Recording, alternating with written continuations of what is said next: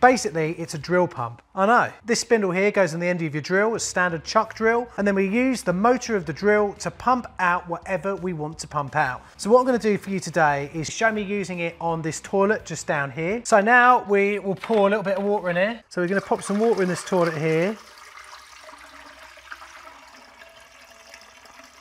I'd say it's about there. So we look at our direction arrows on here. It's saying that the flow is going to go through there. So this one here is the one that we want to pop in the toilet, and then I can literally just start drilling. Now I'll hold this out. Here we go.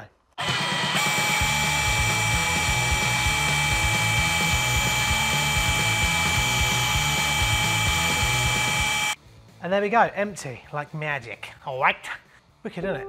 It's just seen us, I mean, let's face it, Please pop over to the Plumber Parts YouTube channel to watch the whole video, see more plumbing disasters and learn more in plumbing tutorials as well.